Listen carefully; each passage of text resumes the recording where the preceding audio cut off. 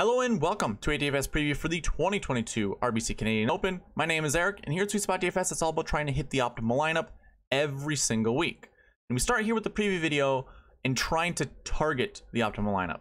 We'll be going over all the stats that I think are going to be important at this event. And I'm going to show you what stats are important through what I call the bucket system, the tool of analyzing top 10 performances at this event, dating back to 2013. If you're unfamiliar with it, I have a video in the description below that'll explain all about it. You'll learn a lot in the first 5 minutes, so I highly encourage you guys to go watch it if you don't already understand what that is. Now, I'm also going to be talking about the tournament information and golf course being used at the RBC Canadian Open. But before we get into all that, I will review the Memorial Tournament.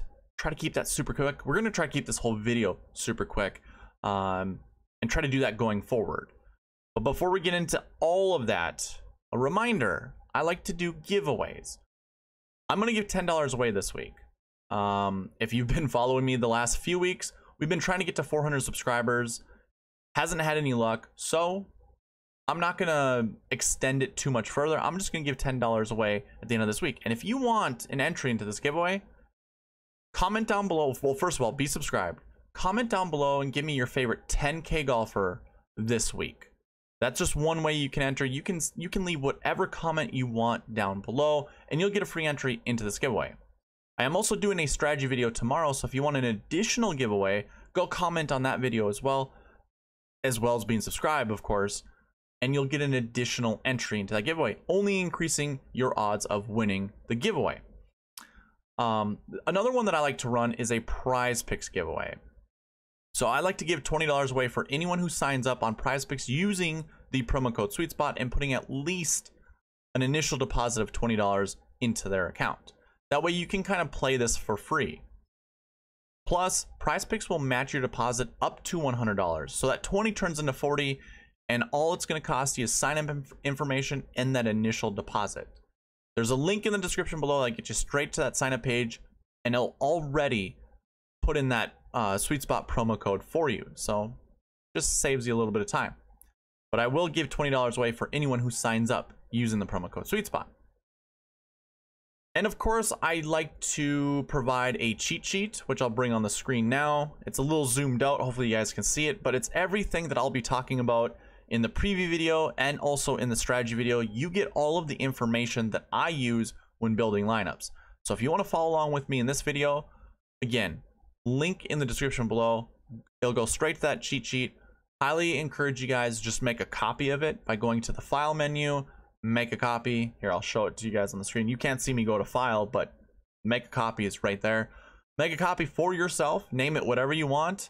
That way you can mark it up as we go through this. Maybe you want to delete some players. That's totally up to you guys. You'll have the flexibility that way.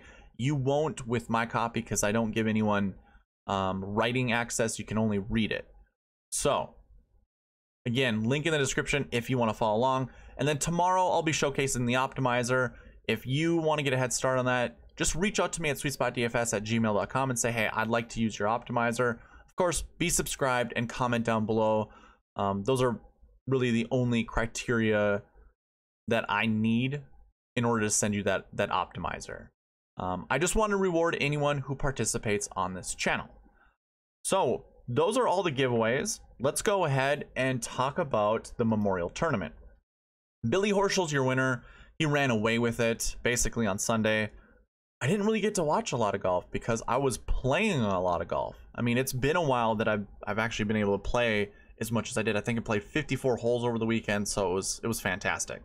Played 27 Saturday and 27 Sunday. I got to see a little bit of the tournament. I saw how fast the greens were. I saw how hard the around the green game was. Like, that rough looked pretty gnarly. And outside of Cam Smith, like, I didn't see a lot of people really get up and down very easily. And those greens were lightning quick, 13 and a half. So Billy Horschel actually won at 12 under. Let me show or 13 under, I'm sorry. He won by 4 strokes over Aaron Wise. Like I said, he kind of ran away with this. So cool with Billy. He's not one of my favorites. I know he's a very polarizing golfer out there. I don't really care. And I kind of figured once Rory was out of it, I really didn't have a leg to stand on because I went 90% heavy in my lineups using Rory, as well as half Will Zalatoris and half Cameron Young. So unfortunately, Cameron Young Sunday kind of fell off, but so did Rory. The only person that really was a bright spot for me was Will Zalatoris. So made half of the money I put in, so didn't really lose a lot, but still not where I want to be. However, some high notes here. If I go to the bucket system summary and we take a look at how well this bucket system did last week. I know I didn't create a video, I was moving, so you guys really couldn't see this. But what I want to do is hide some of this information, so I'll hide this column. We'll also hide this column and try to get, let's see, what else do I want to hide? Here, maybe I'll open these back up and just take away the top 5 frequencies. I just want you to see the success rate of these buckets. Yeah, I'm gonna have to hide some more stuff. And one more, we'll do this one. Okay, so all you guys need to know is this is formula driven. All of these Y's over here mean it was a success. The buckets were a success. And if you can tell, 100% of the buckets were a success last week. Now we're kind of living on a 94% success rate when it comes to these buckets. This only improves it, but you know, we've looked at the last 40 weeks of events, and with that many events, the success rate isn't really going to change. But it's nice to see 100% of the buckets hit. And what I mean by that is the projections that I have for each of these buckets, they were all 100% correct. So as we go through this, again, if you are unfamiliar with the bucket system, highly encourage you guys to go watch the video in the description below. But what I like to do is, based off of historical stats at this event and the golfers in the field for this year, I create projections to tell you, hey, you want to put 1 to 3 golfers who top 20 this event. I mean, that's the bucket that I highlighted, the last year one. That means they top 20 this event last year. And you wanted somewhere between 1 to 3. 2 showed up in the optimal lineup, 3 were inside the top 10. And if you can get all 6 of your golfers inside the top 10, you have a really good shot to hit the optimal lineup. But you have even a better shot to win a GPP. So that's the whole purpose of looking at top 10s as well as optimal lineups. The Memorial bucket system was 100% correct, which was awesome. Now another piece to go with that is if we look at the rankings that I have, because those tie into our marquee tee time pairings. So just looking at the top 10 here, if I were to sort this by top 10, you can see all of these guys here. All of the rankings were pretty darn good. Denny McCarthy was 74th in my model. He's the only one outside the top 50. So it was pretty darn good. Like, Denny McCarthy did really well. I should say this, my rankings did really well. Now what I like to do is I actually transition this into the marquee tee times. Now I've added a new column to my spreadsheets called group rank, and it just shows you what the top group in the field was. I think this will be really fun to analyze going forward, just to see of these groups, you know, which ones tend to do well. You know, obviously I've been keeping track of the top 10 groups for basically the last year, but I haven't ranked them. But so now that I am, it'll be fun to analyze. Now the whole purpose of this is basically all of the golfers that have a dark black number, not a dark black number, just a black number. These are all marquee tee times. The golfers here in the light green text are honorable mentions. You can see Billy Horschel is in one of those honorable mention groups, and he obviously won the tournament. Now the whole rules, I mean, or I shouldn't say the whole rules, but the rules of the marquee tee times are, and I've modified this over time. I used to have a calculation that I do. Now it's just a straight 2 to 4 golfers. You want to select 2 to 4 golfers in the marquee tee times to anchor your lineups around. This week, it was Max Homa and Joaquin Niemann who were in the optimal lineup. Now, I also have a rule to say you don't want to pair up golfers in the same group. And here's a good lesson that I can show you guys. So Max Homa was in the optimal lineup. That's what this little tick mark here means. And any golfer that has that little black tick mark in the top right hand corner, that's an optimal lineup guy. Now, the dark or this green salary is the sweet spot optimal, which is you want all 6 of your golfers inside the top 10, and you want the salary to be over 49,000. If I were to go show you what the optimal lineup was, and I usually do this, I forgot to, your optimal lineup left $1,700 on the table. So all the golfers, again, with the black tick mark here, they are in your optimal lineup. So you had Billy Horschel, Aaron Wise, Joaquin Niemann, 7,900, 7,500, and 8,300. And then you drop to 94, 87, and then 65. So that obviously brings down that salary quite a bit. And I'm a huge advocate of not leaving a lot of money on the table, because it opens up more combinations of lineups, and it's harder to put together a good lineup leaving that much money on the table. So with all this being said, I try to find all 6 golfers inside the top 10 that make it really close to 50,000. So that's what I call the sweet spot optimal. And you can see that that includes Patrick Cantlay at 10.7, Joaquin Niemann at 8,300, and Daniel Berger 85, and then fill in the rest with the 7Ks that you see there. By the way, just to go over this really quickly, I usually do this in all of my review videos, but we no longer do a review. Optimal lineup scored 573.5. The GPP winning lineup scored 549. So there was, what, 24 points between that.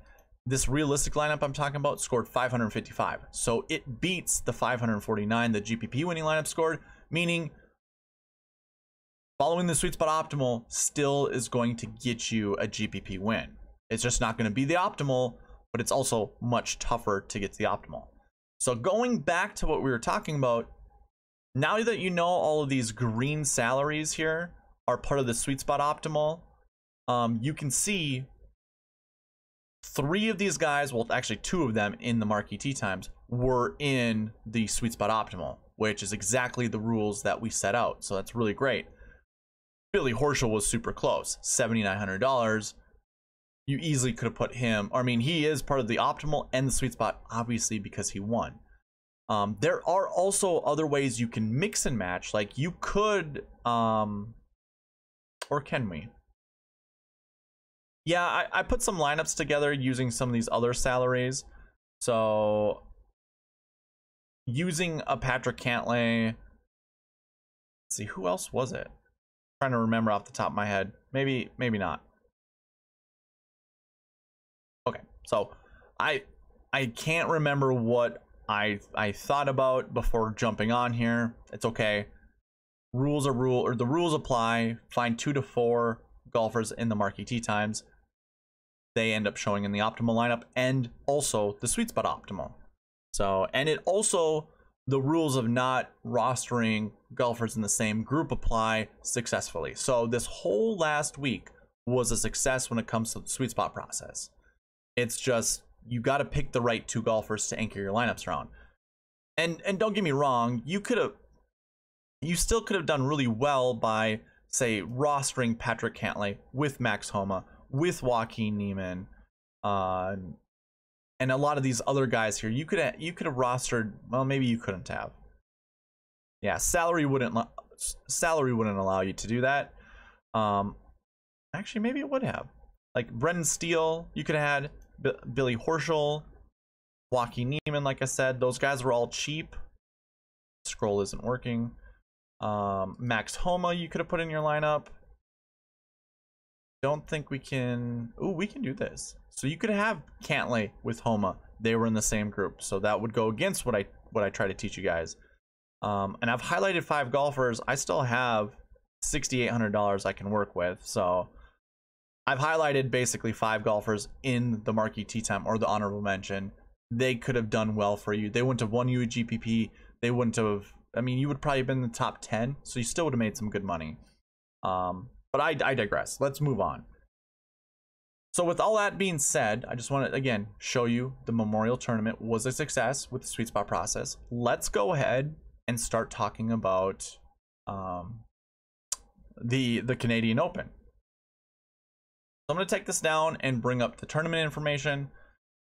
Canadian Open might be one of the, I'm pretty sure it is one of the oldest tournaments in Northern America, or North America, I should say. It was established in 1904. This year, it's being played in Ontario, Canada, just outside Toronto, I believe. There's usually a rotation. It'll go back to the Hamilton Country Club next year, or golf course, whatever it's called, but it's Hamilton. It's been played here before. Let's look.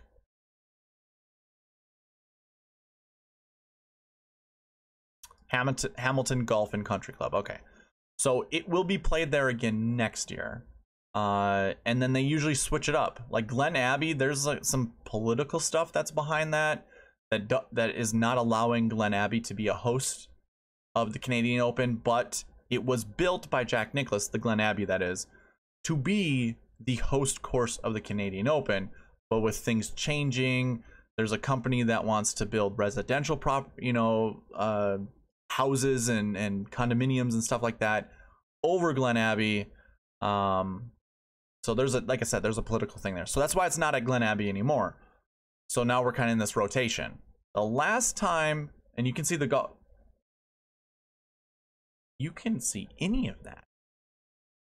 I forgot that you couldn't see this. I usually redo things, but we're gonna keep going. So Glen Abbey in 2018. And you can see the last 4 years, or 2018 to back to 2015. It probably even went further back than that. Yeah.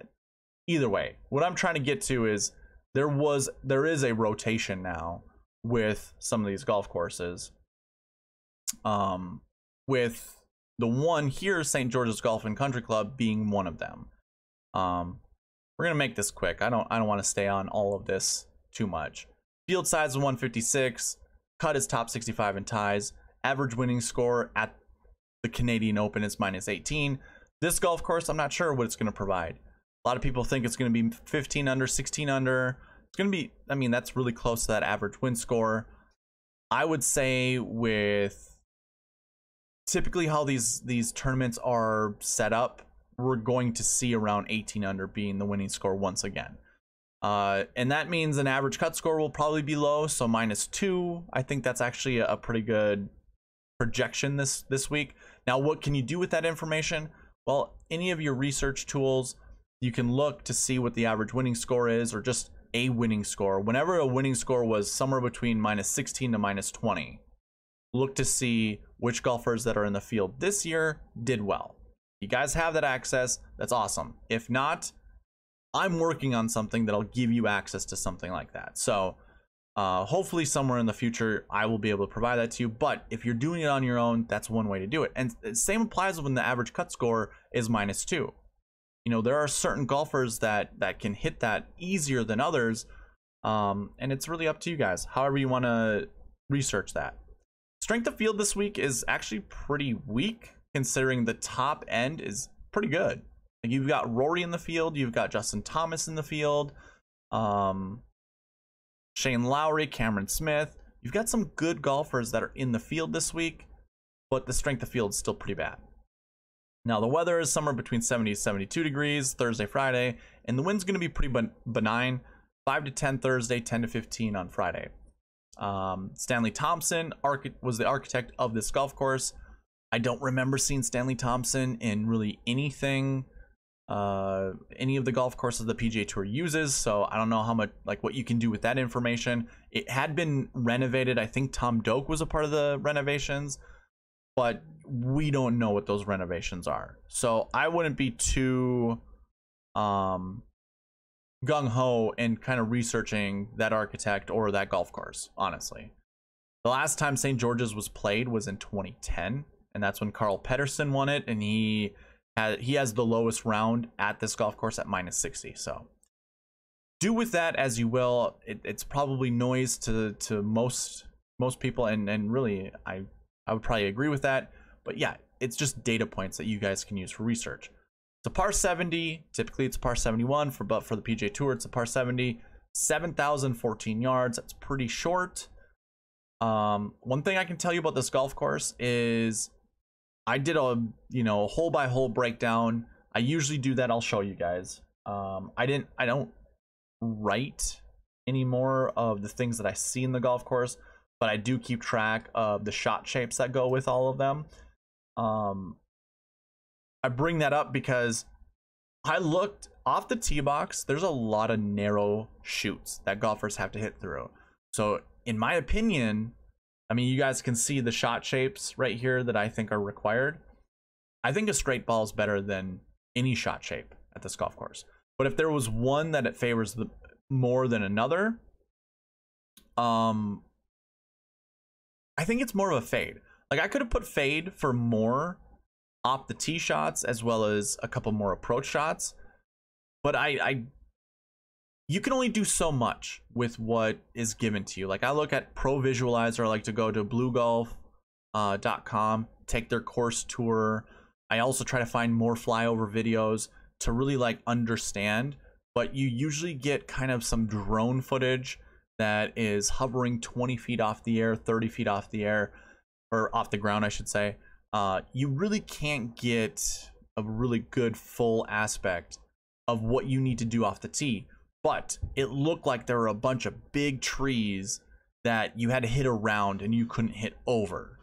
So I'm wondering if that is the case, and if it is, I'd rather find golfers who hit straighter golf shots than, you know, like a Bubba Watson who likes to carve shots. And I'm looking at someone like a Justin Thomas. I know he can hit straight shots, but he's really trying to work, you know, he wants to work shots into certain places more often than not. Nowadays, obviously, since Tiger kind of gave him that criticism, like, you only hit 2 types of golf shots. You know, you need more shots if you want to win if you want to win the Masters, basically. Anyways, greens, bent grass, that's where I would do my research. Look at stroke gain putting when it comes to the greens and with bent grass. The rest of it, you don't really have to care. Just look at bent grass all the way through. I know it's Kentucky bluegrass in the rough, but you can still look at bent when it comes to that type of grass. Or you could look at ryegrass. Ryegrass is another thing you can take a look at. So those are the data points that I think I would have you guys focus on the most. Let's look at some past optimal lineups for the Canadian Open. And in all reality, it might not even be the best thing to do because we only have so many years. This tournament it did not play in 2021 and it did not play in 2020. The last time it was played was in 2019. DraftKings for this event goes back to 2017. So we have 2017, 2018, and 2019. I don't know, you know, if enough data is being provided to make educated guesses as to what we should do with building lineups this week. However, let's just go over it anyways. In 2017, your top 6 golfers actually equaled $50,000. So looking at how that was constructed, you had a 10K, a 9K, 8, 2 7s, and a 6. So that is the traditional lineup build that I advocate every single week. Start here and then mix and match, you know, your salary points. So maybe it's not a 10-9-8, but it's a 10-9-9 and then a 7-7-6 or a 10-8-8, 7-7-7. You know, you could do something like that. Like I said, mix and match. I wouldn't stray too far. Like, I don't like a big stars and scrubs. Like, I don't like doing 10-10-9, 6-6-6. I don't think that's a really good route to go. You rarely ever see more than 2 6K golfers in the optimal lineup, and you rarely ever see 2 6K golfers in a GPP winning lineup. So just stick to 1 6K golfer. Again, I always advocate just be random with your 6K golfer. Don't spend too much time, you know, I guess trying to find an anchor play in the 6K range. I think that's kind of foolish. So don't do that. 2018, your optimal lineup was an 11K golfer, 8K, 7, 7, 7, 7. So like I said, mix and match. And this only left $400 on the table. So again, we're really close to 50,000, which is what I advocate for you guys to do. In 2019, your optimal was kind of all over the place. We had an 11th place guy in there at 6,100, but you had an 11, 8, 8, 7, 7, 6. So again, it's that mix and match. Start with a 10K, 2 8Ks instead of a 10-9-8, and then 776. And that's how you got to your optimal there. And you only left $500 on the table in 2019. So those are all the GPP winning lineups versus, well, not so much versus the optimal lineups. We just went over the optimal lineup.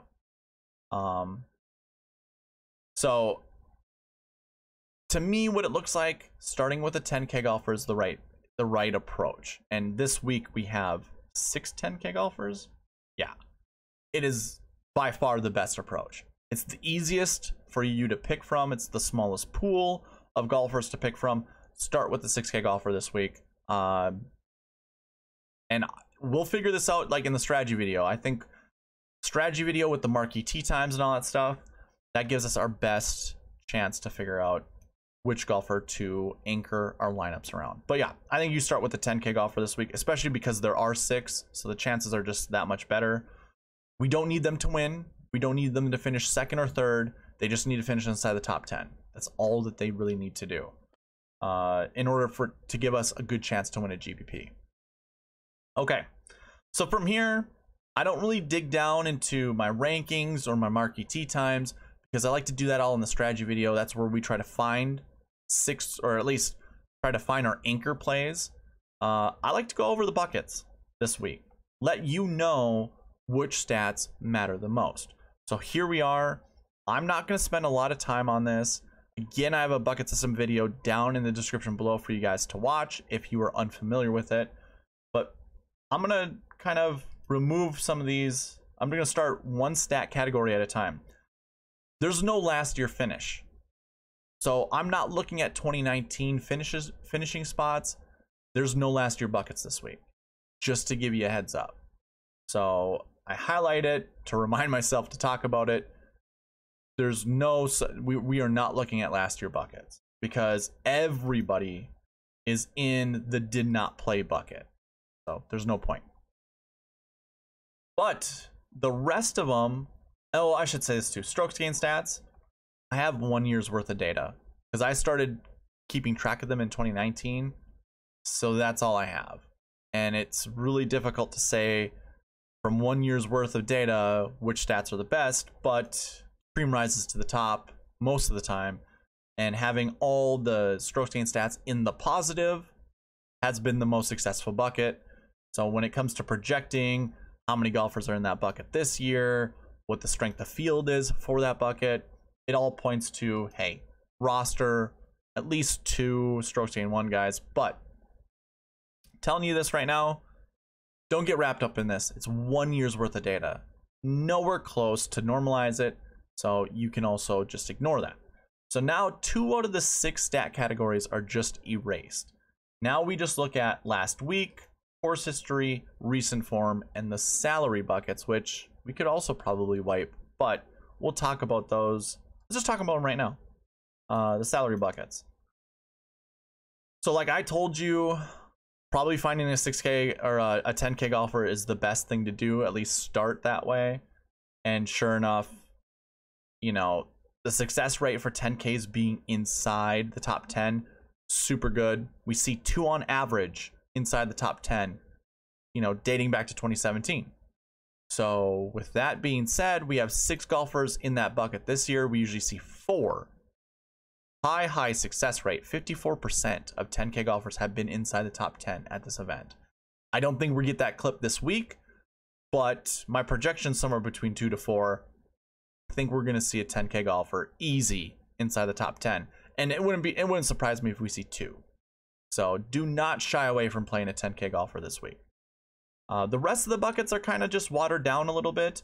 The next best bucket to choose from would be your 9K bucket. This will be an anchor bucket that we'll talk about in tomorrow's video. Whenever this is more than 1, whenever the min projection is more than 1 and the max projection is more than 2, that would be an anchor bucket as long as the bucket totals are under 30, which this is.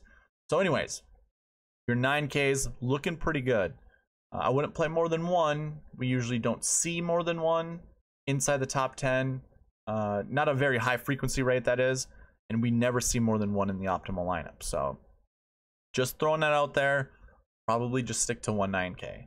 And then the rest of them you can mix and match. You can see what the projections are right here. You can see the success rates and this, you know, how many points towards the strength of field those buckets go towards, which they're all pretty weak. So do with that as you will. I always like to think you want a 7K golfer in your lineup no matter what. I think this week you want a 10, a 9, and a 7. And then just mix and match the rest to build up over 49,000. Don't leave more than $1,000 on the table. That is another sweet spot rule. Just don't do it. So we can move from salaries to last week buckets. We usually go from last year to last week, course history to recent form, and then go into salaries and stroke stance. So we're all over the place this week, but it's fine. It makes sense. Now, when it comes to last week, basically these 6 buckets give you a reason, you know, anyone who played last week, should you roster them this week? We can look at historical data that tells us, you know, yes or no, but we also apply that to the golfers in this field, the quality of golfer in this field. So it's not just looking at how crappy the last, you know, 10 years at this event or 9 years at this event were. It's taking that information and applying to how strong the field is within these buckets. With that being said, basically anyone who played last week, it's a crapshoot. And I'm sorry to say that. I know you probably want more, you know, precise numbers. The only thing I can give you with some certainty is there's a high, I shouldn't say high, there's a good chance we see one golfer who topped 20 at the Memorial Tournament be inside the top 10 this year. But it's not an anchor bucket. Like, it only has 6 golfers in that bucket this week, but the projection, the max projection's under 2.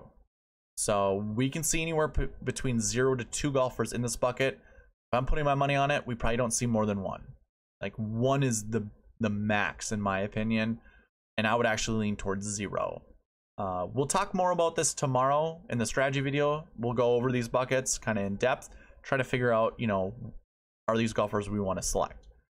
And then again, any of those other buckets, whether they finish between 20 to 40th place, 40 to 60, 60 to 80, or a missed cut or withdraw or DQ, in the case of Hideki Matsuyama, I don't think he's in the field this week. But either way, all those buckets are just a crapshoot. Don't play more than 2 golfers in any of those buckets. I'd actually really recommend don't play more than 1. So don't play more than 1 guy who missed the cut last week. It just doesn't look good. It does not translate to the Canadian Open. Best bucket, golfers who didn't play last week. We have 108 golfers in that field or in that bucket, but if we're being honest, this is an open. This is the Canadian National Open. There were qualifiers just like there are for the US Open. Some of these guys you've never heard of, and I'm guessing there's about 20 of them that you can just write off, that won't, they might flash for a round or 2, but they're not going to be inside the top 10 when the dust settles. So this bucket's a little bit smaller than what it's showing. Still, you know, I wouldn't get too cute with that bucket. Just pick high quality golfers, like maybe a Justin Thomas who didn't play last week, things of that nature, and pick your golfers that way, or select golfers like that. Don't get like caught up in a Canadian, like a Canadian citizen, essentially, those that, you know, qualified for this event. I wouldn't stick to that at all. Anyways, your did not plays, best bucket for the last week buckets. Going into course history, now we don't have a lot of course history because we didn't play in 2021, we didn't play in 2020. We also don't keep track of 2013 or 2014 because my data starts at 2013. And it's my rule that we need at least 2 years of data before we start keeping track of course history. So we just skip 2013, we skip 2014, we start collecting the data in 2015. So I only have 4 years worth of course history. That's where we kind of like start turning the page on normalizing stats. So it's right in that cusp. You can do with this as you will. I certainly wouldn't hold you against saying I don't care about this bucket. That's fine, because it's not easy anyways. It's 0-2 for anyone who's ever played the Canadian Open. 0-2. Like, pick 0-2 golfers from any one of those buckets.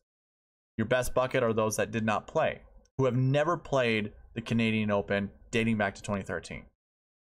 So course history, probably not a great, or it's not so much course history, it's event history, right? So probably not the greatest bucket to go with either, which really doesn't leave us a lot. Last week was one.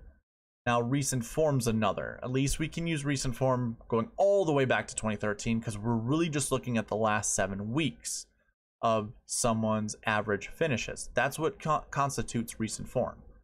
So with that being said, I think these projections are okay. It seems like it's really saturated towards our recent form 2 bucket, which is really good recent form, but obviously not the best. Like, your best is that 0-20 or 1-20 average finishing position. So golfers who are super hot. We only have 3 golfers in that bucket this year anyways, so I wouldn't be too concerned picking a golfer from that bucket. You could live here though, so I really could just tell you, just pick golfers with good recent form, and you probably will have at least 5 decent golfers in your lineup. I wouldn't do all 6, but you certainly can, because the projection for recent form 2 is between 2 to 5. Remember, we're always rounding down with the minimum, we're always rounding up with the maximum. So 2 to 5. Well, this other bucket's 0-2. So 2 and 5, that equals 7. We have to pick a lineup with 6 golfers in it. You could pick them from these 2 buckets, and you only have 22 golfers to select from. I don't know what it looks like with salaries, so, you know, I say that, but maybe you can't do it anyways. But those are the 2 buckets that look to be great to select from.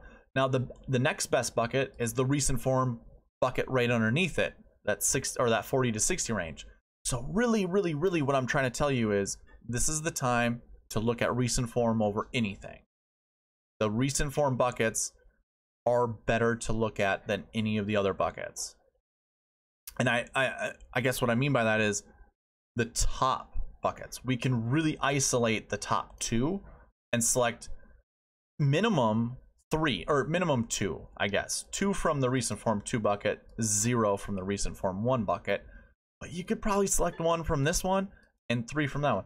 Actually, I'm really curious. I want to see, again, if you're following along with me on the cheat sheet, all you got to do is come over to this recent form bucket, you know, hit the filter button over here. It's the second button from the right on the file menu that's up there. Or not the file menu, but the, I don't even know what you call this sub menu that's up here. But either way, you can see a filter there.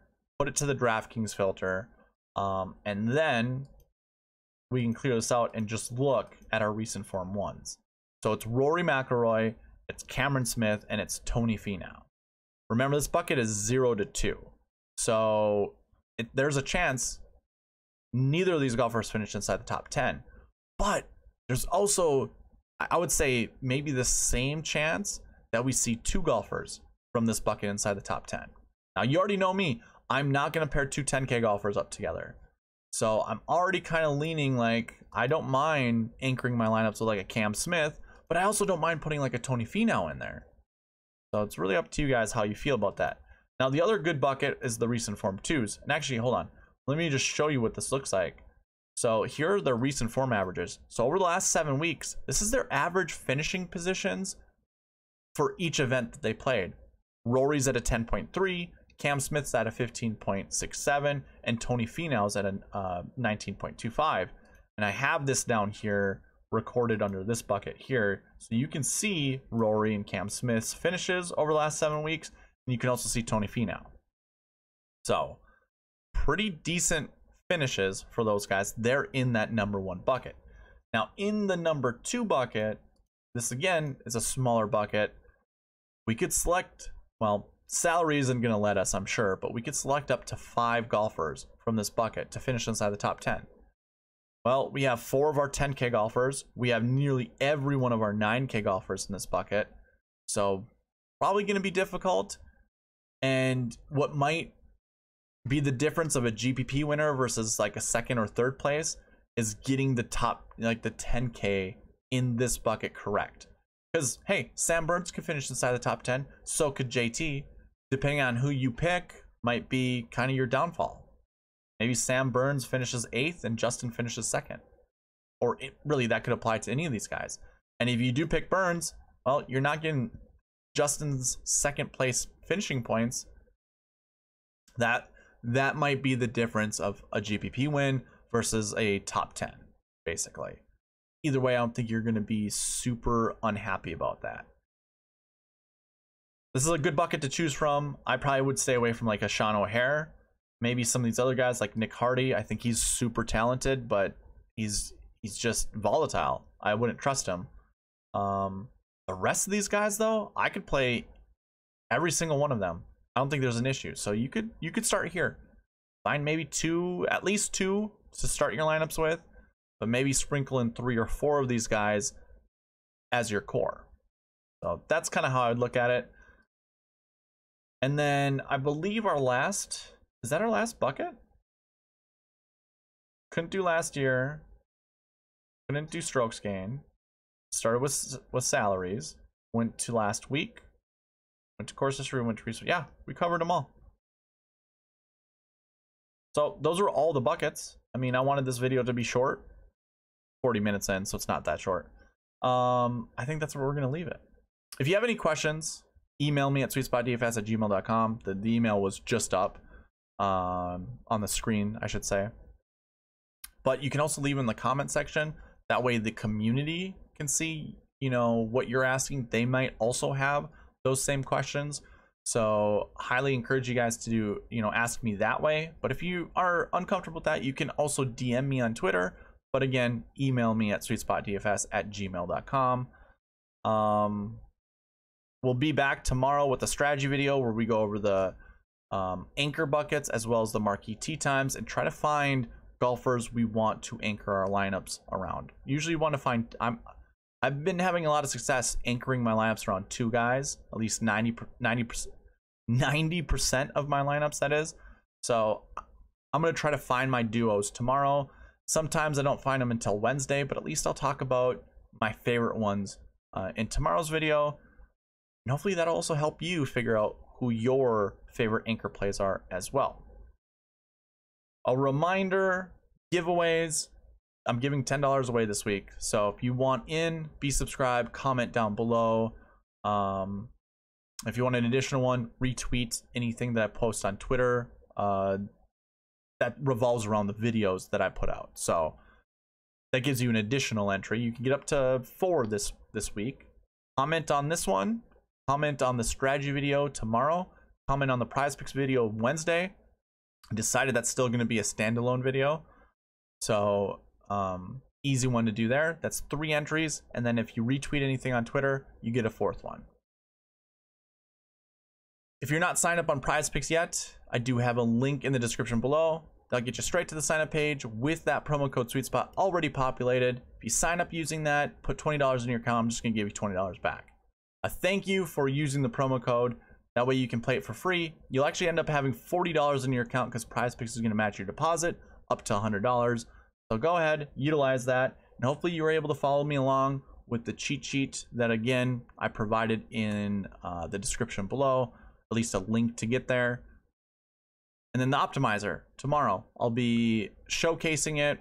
We'll build some lineups with it, with the anchors that I find to be my favorite ones. If you want access to that, be subscribed, comment down below, email me at SweetSpotDFS@gmail.com. Just let me know you're interested in it. That's all you gotta do. I'll send it your way. That's it for me, guys. Thank you for watching. Please leave a like, comment, subscribe, all that good stuff, and I'll see you in the next one. All right, bye.